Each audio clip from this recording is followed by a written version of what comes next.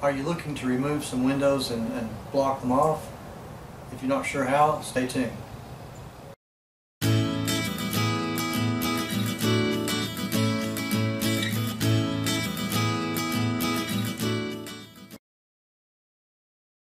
In this video, I'm going to be removing some windows out of my garage.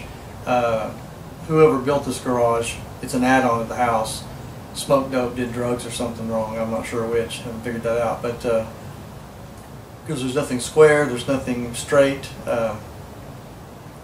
I've never seen such weird nailing and weird things. In this case here, the windows were put in backwards. Usually, whenever you set a window in a frame structure, you set the window from the outside to the in. In other words, you're on the outside and you set the window in. In this case, they framed it all up, then they come inside and set the window from the inside and nailed it with 150 nails, making it hard to get. There's you have two types of windows. You have basically replacement windows, which means it doesn't have a flange, and then you have new construction windows, which usually have flange. These were old, crappy aluminum windows that the glass was so thin that it had no thermal protection. So basically, this garage stayed frozen in the winter and hot in the summer. If you're interested in seeing how to take out a window and block it off, then this might be the video for you. You're going to have to understand that every construction, almost every home, is always a little bit different. This is not a typical construction, in my opinion. If you have a house it's newer, this house was built in '58, and it was built by people that didn't know how to do carpentry work at all. I don't think they even knew what a level was. But you're going to run into different situations. There's always many different types of carpenters, good ones, bad ones, ones from different parts of the United States or different regions or wherever. So the construction can be a little bit different. So this should give you a gist of how to pull it out and just how to frame it in. Today we're going to take out a window and an air conditioner. We're going to frame it in so that we can just run sheetrock, and I'm just going to patch the siding on the outside because I'm going to do an overall siding replacement for the whole entire house. But this is the outside of the window. I've got it plastic off, and same with that air conditioner. Air conditioner never worked since I moved into this house. The first order of business is to make sure that you clear everything at the bottom, because you never, especially that air conditioner, for dropping. But I had this stuff here, only wasn't very much, but it was laying there, so if I go check that air conditioner out and it drops, got stuff smashed. Plus you trip over your own feet if you're walking around, stuff's there. But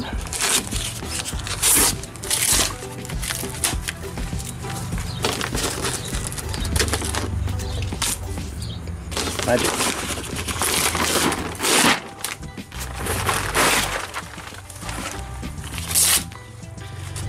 Now I know a lot of people, in order to pull a window out, first thing they're going to do is just going to bust it. Bust it up. Why have broken glass everywhere? So we're going to try our best to take it apart and not get debris all over, glass debris over everything, in the yard or inside the garage. I mean, it may have to, depends, because most of the time when windows are put in, and I can see right there, they're what they call flanged.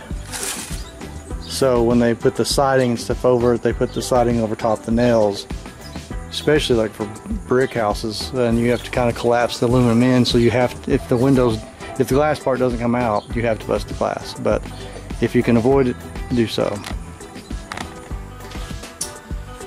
Now I'm going to start off with the trim inside first. I've already taken off the bottom piece, and I've tried my best not to hurt the sheetrock, because I'm going to put a piece in and tape it in, mud it in. There's so many terrible carpenters out there that think they know how to put stuff in. They don't.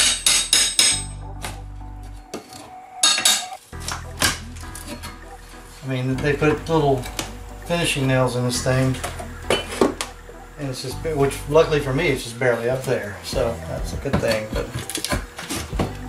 like I said, whenever you're doing this stuff, just try your best not to tear stuff up. These are actually nice, usable pieces of wood.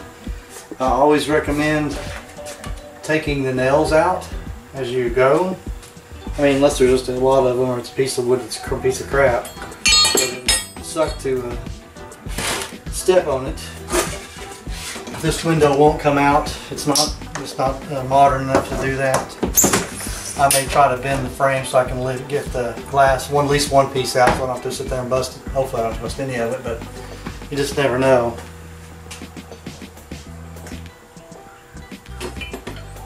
This bar is the best bar in the whole wide world for doing anything, really. I mean, it helps shim up doors. You can lift it as a lever, destruction, demolition, whatever you want to call it.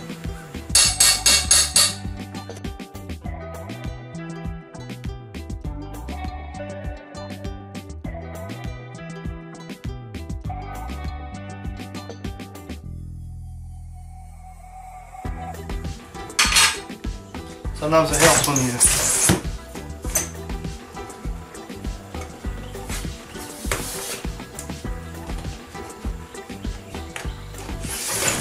what I can do is take a pair of pliers,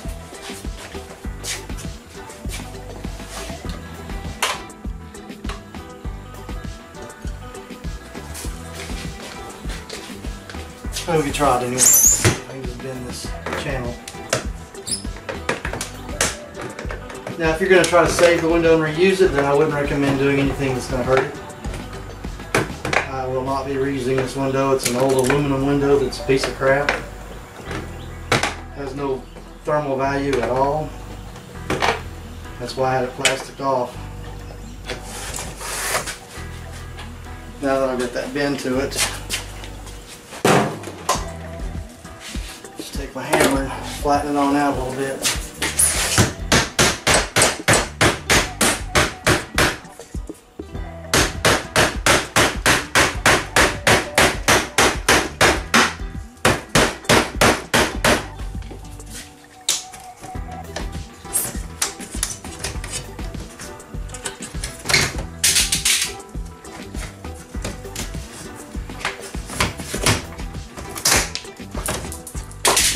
There, so now if I have to bust the glass, I only have to bust one pane of glass. I can probably figure out to take that out too without, but we'll see if we can get to the flange outside. Hopefully we can.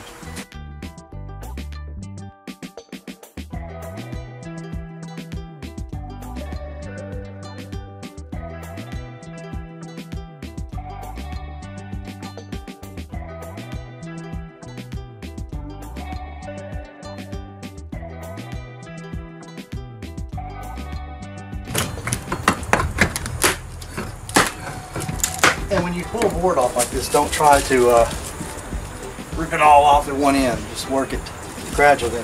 Like I said, the more you can get these things to come apart, this hole, the smoother the job's going to go. When you start busting up little pieces, it makes it harder. Okay, so after messing with it, I've come to realize that the nails are underneath the window. There's nails in the wood. There's no way that this window was put in from the outside in. So again, like I mentioned, all the people that's ever worked in this house should be shot, killed, something, because they're retarded. But they framed in the whole outside real pretty and then went in the inside and set the window and nailed it to these boards here. So I'm going to have to go back inside and cut back some stuff to find the nails or screws, more like the nails. People have never heard of a screw. And then take the window out to the inside, which is totally backwards. They're always normally, any normal construction, flange windows are put on from the outside and screwed on or nailed on. Or replacement windows don't have flanges, they run screws to the inside. And that's how these are done. So we'll go inside and tear apart stuff, pull the window out, then we can start getting the rest of the excess wood in, and I'll show you how to frame it in. Okay, I finally just had to go for it and rip it out. It popped the glass because it was in such a bind to get it to push back through to the inside. Although once I got it started from the inside, I just kind of pulled it. But it doesn't really matter how you get your glass out or your window out when you want to board one up. But just, you know, if you can avoid busting the glass, it'd be great. In my case, it didn't work out that way. But more than likely, you won't have Captain Moron to put in your window and put it in the wrong way. Now to measure for my studs, I'm going to use what's called a rule. And you've probably seen these in grade school, maybe not in grade school. Newer generation probably has never seen these things at all, but this is kind of old school. But with the rule, you have this nice slide. So you unfold it to the most inches you can and still be able to get in the hole, which in this case is 37. And then you just count 38, 39, 40, and an eighth. So this stud here be 40 and an eighth inch long. Now don't assume that they're all three going to be the same size. Roughly, I'm going to mark centers here soon, but just to get enough idea.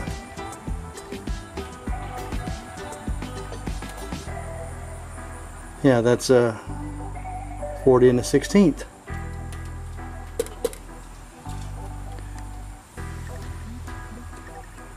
The sun's blinding me and I can't see. And that's back to 40. That's actually 40 and a quarter. This guy really knew his stuff. He knew how to make things squared and straight. But anyways, be sure to measure in all 3 points before you start assuming you got one measurement and go with it. Okay, I put my first board out to the 40 and an eighth I was talking about. It's just a hair tie, but that's okay. And you want to make sure you got it trued up with the other stud. The best you can, just so the other studs are a little bit wider. And you can nail it in with a hammer, use construction screws, regular screws. I'm going to use a nail gun. Kind of racing the weather now.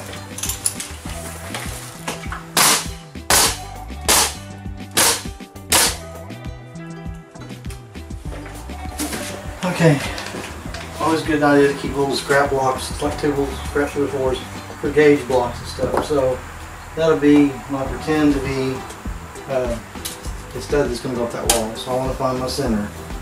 So I measure it. And I had to unfold or pull my rule out till I got to 25 will fit in there. If I go, as you can see, if I go to the next one, which is 31, it won't fit. So I go 25, I slide, 30 and 3/4. 30 and 3/4. So I need to split that dead middle. Half of 30 is 15 and half of 3/4 is 3/8. I just know that. So I'll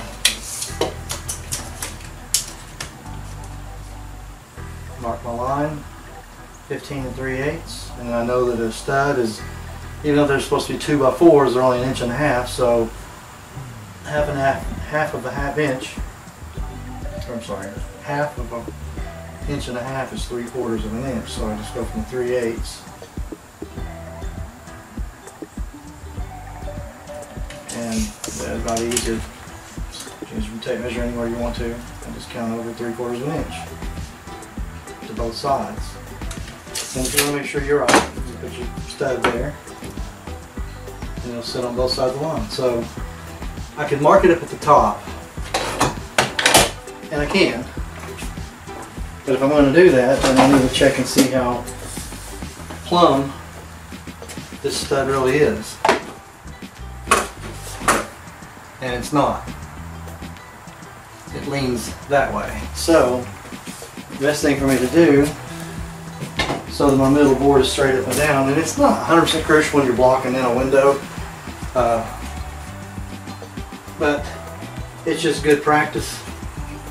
The best thing to do is to, that way the big idea is, so when you're running your nails from the outside, if you know that it's 100% plumb, it's easier to trace your nails or to hit your studs.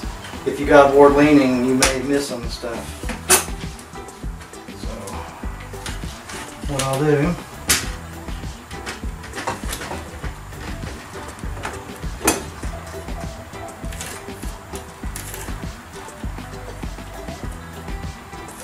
and this is a square.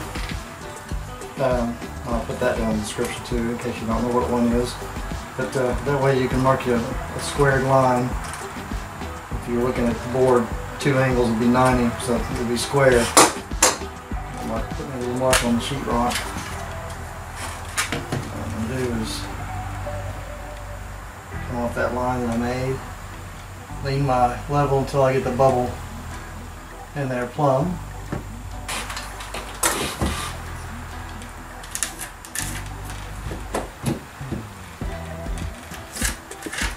Now what this also does, it gives you a measurement for a scab board.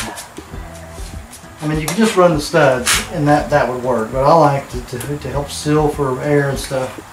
So according to that, it's going to come out 14.5 inches. And that one's 14 3/4. Told you it was way off. So now we'll cut us a 14.5 and 14 3/4. Scab boards in, top, bottom. You can build a frame if you wanted to do that and set it in there. If you want to make the extra measurements, didn't account for it being off. But I already knew this garage was built by an idiot, so there's not going to be a board that's plumb or straight, so it's better just to scab the pieces in.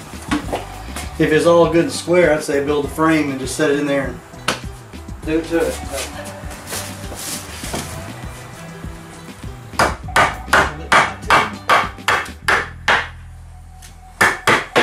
Tight getting in.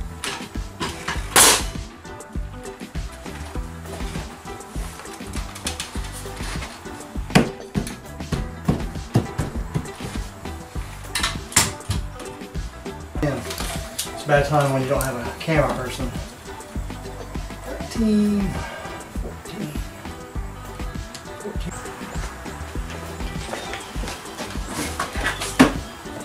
I've got blocks cut out.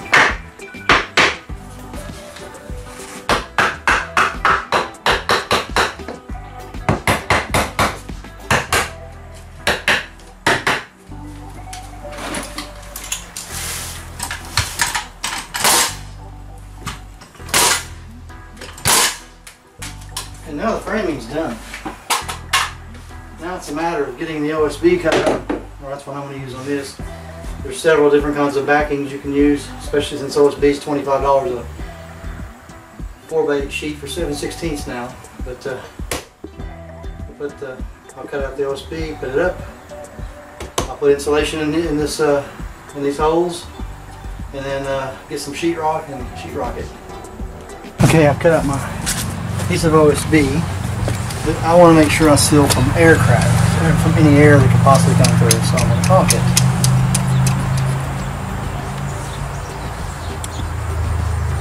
First, put me some caulk.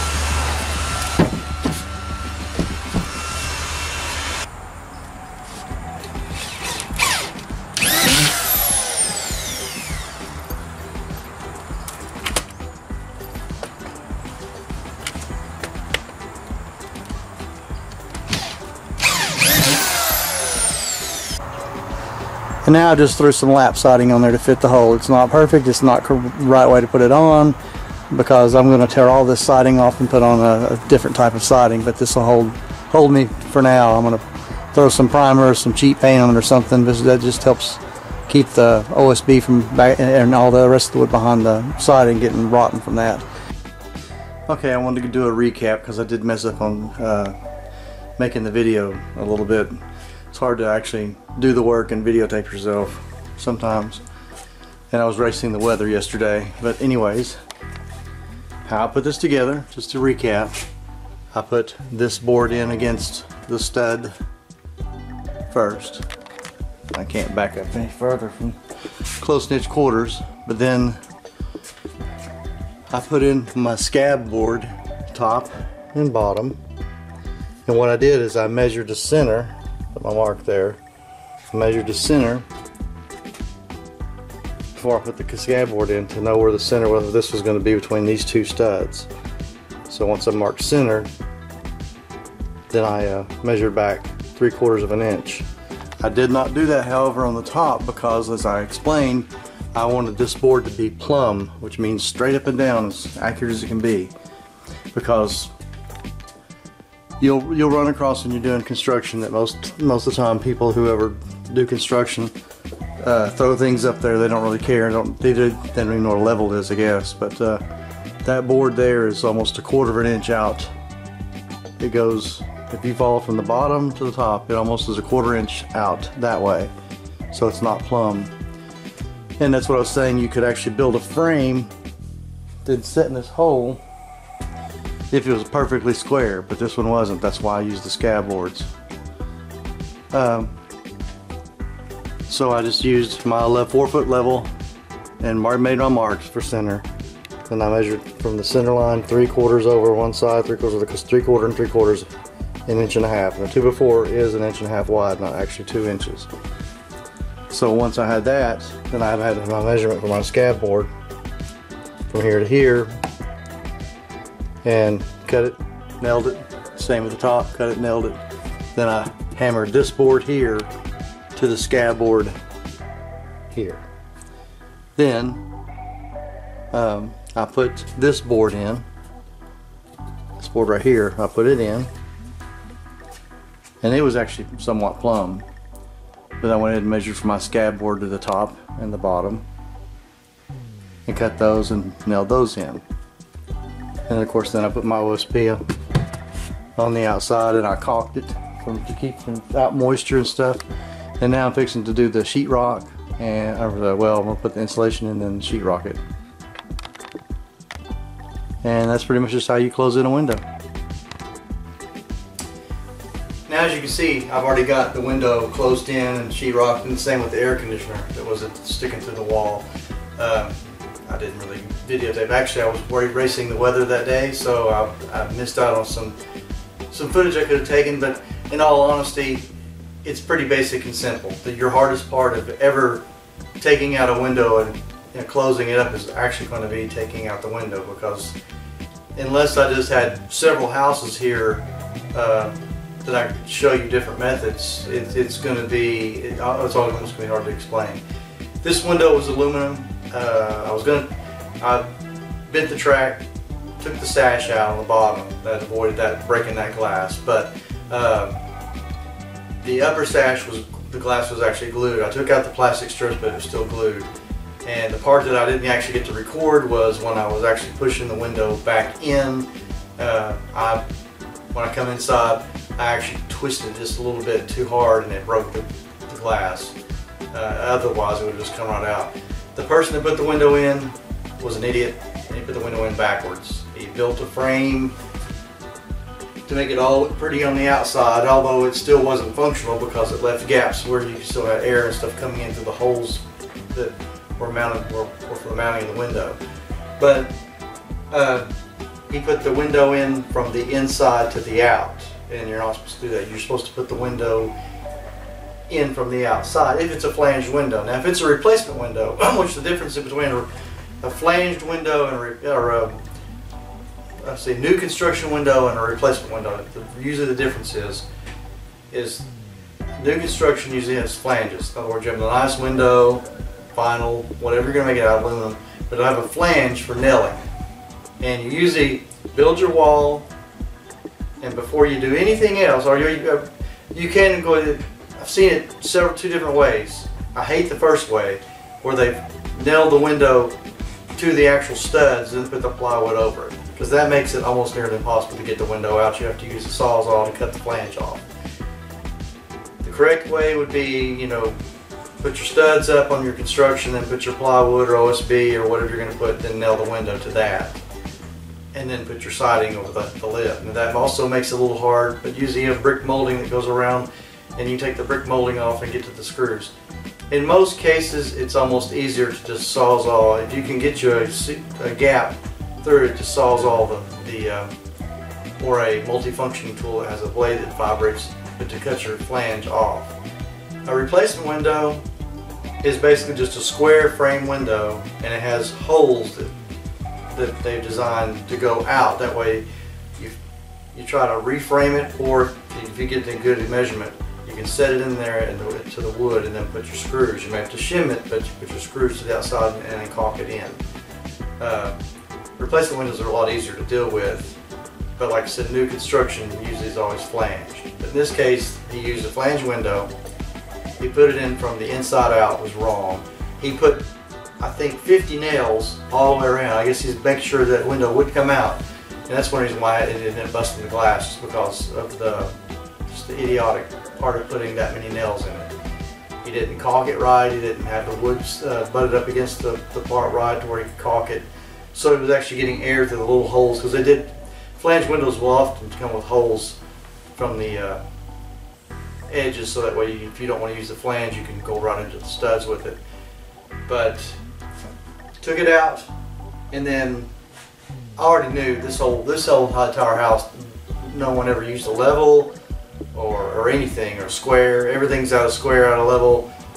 So I imagine they just threw studs up and it looked good, and they just kept going. So this stud in this wall here was going off at an angle. In other words, it was about, I think it's actually just a hair over a quarter inch at the top, leading that way, and it was at the bottom. So my hole wasn't square. Now this board on the other side was actually plumb. It was a straight up down.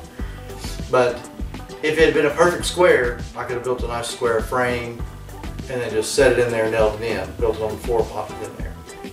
But in most cases, you're going, especially over homes, you're going to run into where it's going to be easier to just what they call scab a board in there. In other words, I cut the board using a rule to get the exact measurement, put the board to it, and then just scabbed in my pieces until I had a ledge created. Then I popped OSB on the outside, and I went in and caulked around it just to make sure I've got rid of any type of air gaps or any possible air coming into the side of the wall. Then I put a siding on it. Right now it's a temporary siding because I'm going to re-side the entire house with a different type of siding. So that was just there to keep rain off the OSB.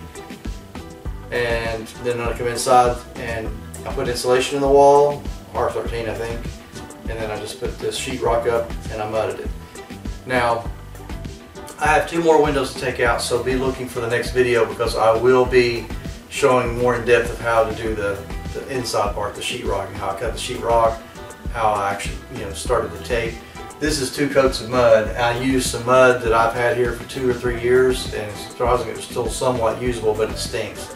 Matter of fact, this close, it's a good thing you're seeing it, not smelling it. It still has a little odor to it. This mud will actually sour, and it gets a slight sewage wet dog smell to it. It's hard to explain. It goes away, but I definitely won't be using any kind of latex over top, so I'll put oil-based kills on it just to make sure that I don't have any odor. Of course, it's a garage, it's not really going to matter. You would never want to use outdated mud inside of a home. But I'll get more in depth with that. I've got a hole in a wall that I've got to fix, so I'm also showing how to repair a broken piece of sheetrock, or a hole in the wall type thing, and how to replace that. So be sure to like and subscribe, and be sure to keep a lookout for more videos, because I'll do some more. I've got tons of projects, and I want to include you all while I'm doing them. Thanks for watching.